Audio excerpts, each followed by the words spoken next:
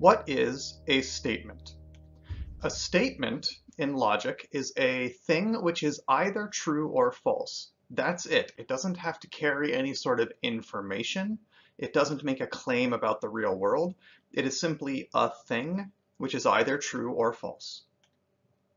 To represent statements, we're going to be using single letters, such as P or Q, typically lowercase letters, typically beginning with P. It doesn't really matter, of course, what symbols you use. Sometimes we'll use A, B, and C, or X, Y, Z, or P, Q, R, and so forth, but lowercase letters is the convention. The first thing we learn how to do with statements is discuss its negation.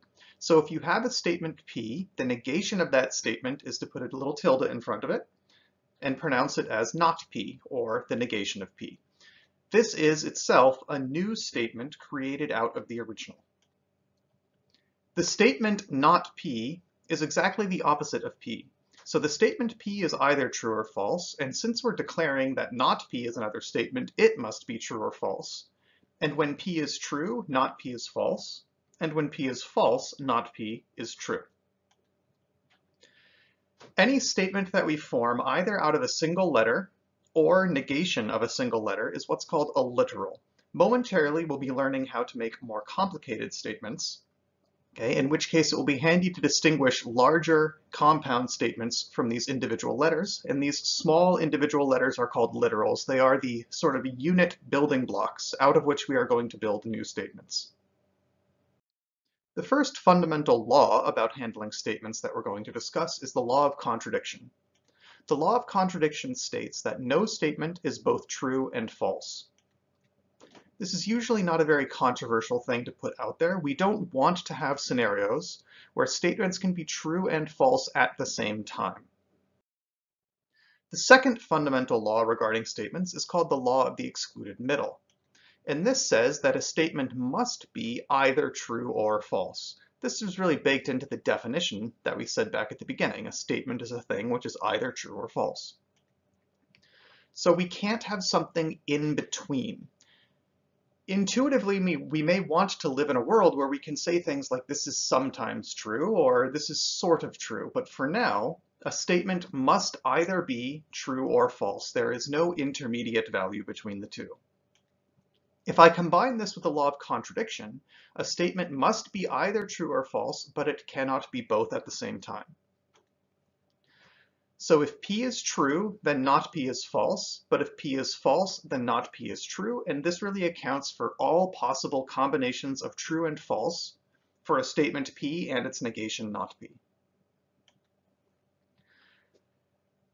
It is worth considering that the negation symbol does not mean this is now false. It simply means the opposite of. It is completely possible for the statement not P to be true if the statement P was false. So just because it has this negation symbol in front of it doesn't mean as a unit that it must be false. It still might either be true or false.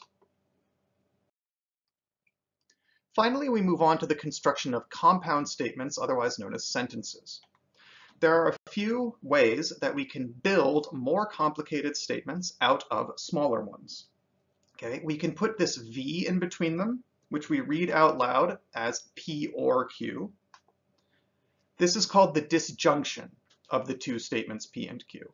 If I have any two statements, whether they be literals or not, okay, I can also put this wedge-shaped symbol between them, read P and Q. This is called the conjunction of the two statements. And I can put an arrow in between them, and this builds a new statement called a conditional statement, P implies Q, or if P, then Q. Anytime you take statements and make larger statements out of them according to these constructions, it's called a compound statement, or sometimes called a sentence.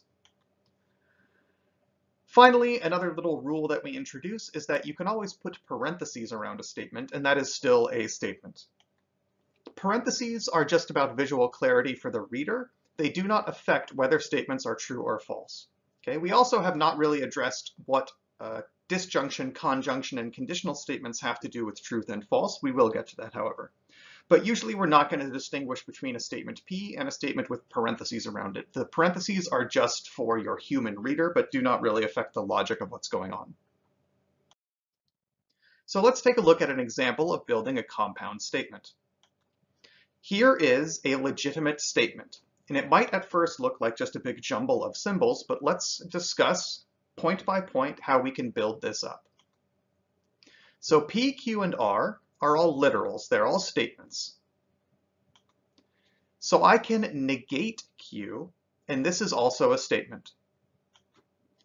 Since P is a statement and the negation of Q is a statement, I can put the wedge in between them and conjoin them.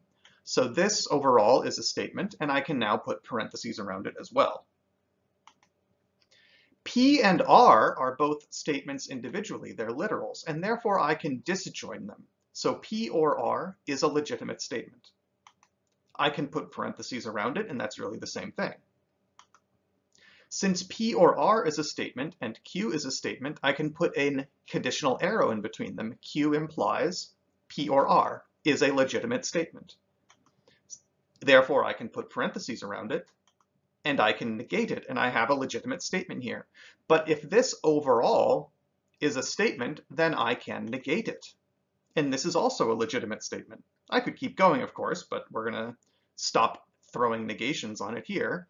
And observe, we have shown that this can be built up as a legitimate statement, and so can this here, and therefore we can put a conditional arrow in between them, and we have a legitimate statement. We haven't discussed whether this is true or false and how to determine that, but for the moment, at least we agree, yes, according to the rules, that whenever you have a statement, you can negate it. If you have two statements, you can disjoin them or conjoin them or put a conditional arrow in between them. Sure, starting from the literals P, Q, and R, we were able to construct this. Let's do another example. Here is something that isn't a statement. Well, why not? So the negation sign here, the only way we can introduce the negation sign is to have a statement and then negate it. So what comes after the negation sign has to be a statement, and there is no way to begin a statement with a closed parenthesis. Okay, I can put parentheses around a statement, but that would require beginning with opening that parenthesis. I can't close off a parenthesis at the beginning of a statement. It just can't be done. Also, the disjunction symbol over here, the only way you can introduce a disjunction is to have a statement on both sides of it. Now, to the right of the disjunction is the literal Q, but what about to the left of the disjunction?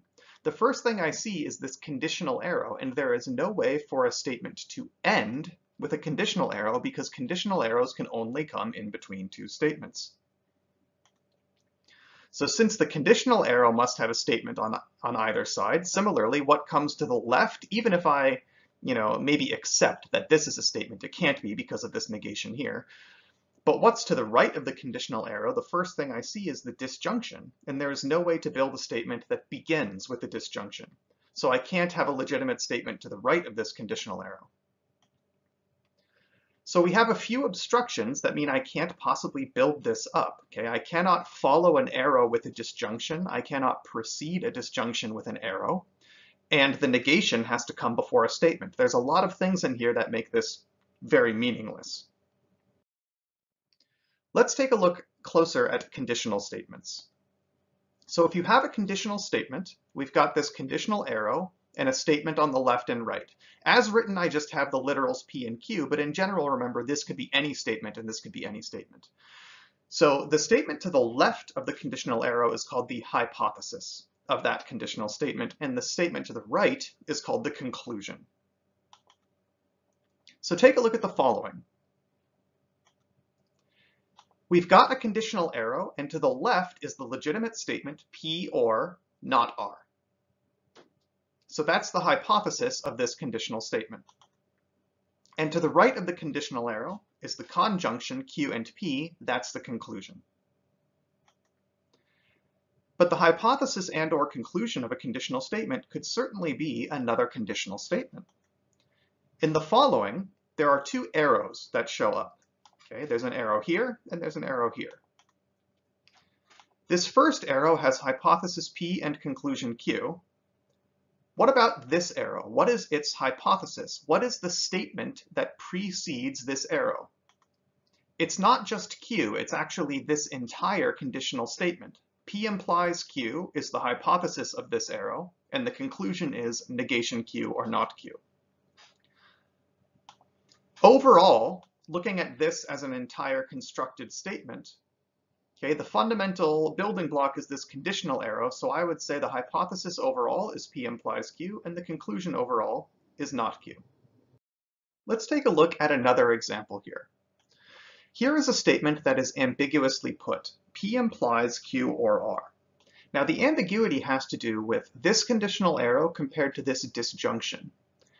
What is the conclusion of this conditional arrow, and what is the left argument of this disjunction?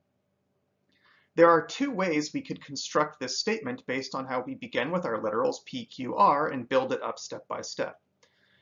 We could begin by disjoining Q or R and then use that statement as the conclusion of our conditional statement. P implies the entire statement Q or R.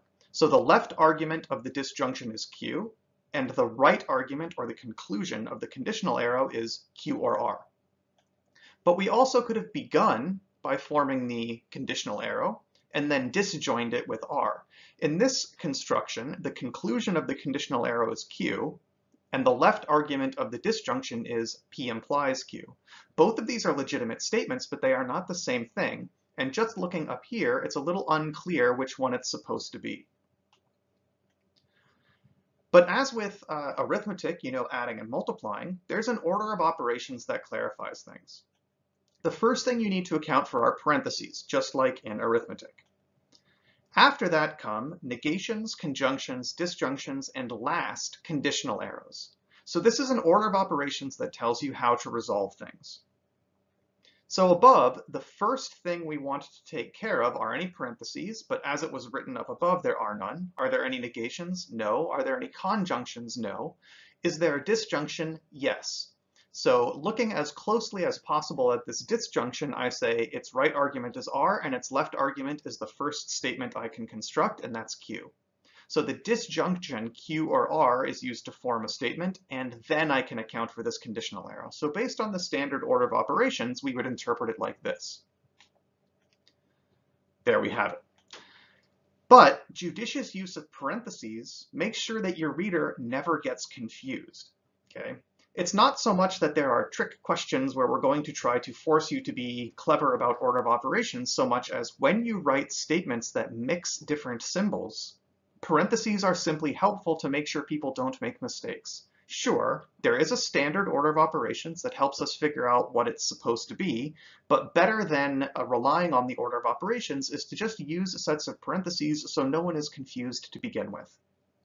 In my experience, students are far too cautious about using parentheses when a couple of extra sets would have really clarified things. So don't be afraid to put parentheses around things to help make sure that it's totally clear what you meant to say. And that way, you won't get confused, your reader won't get confused, your instructor won't get confused. Okay, that's going to be it for this video. In the next video, we're going to discuss how to determine whether compound statements like the ones we formed here are true or false based on whether P, Q, and R are true or false.